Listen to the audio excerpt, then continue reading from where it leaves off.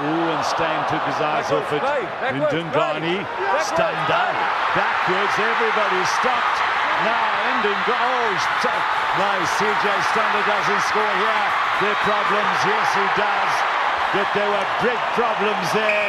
Stander should have got it on the inside. Maybe he saw the cover defence going across, but Ndungane was in the open there, and he nearly messed it up. Well, it looked like a knock-on, if anything, and ruled it didn't go forward. It went backwards, so the Bulls player started playing. He's shocked, he's stunned. The whole stadium is stunned.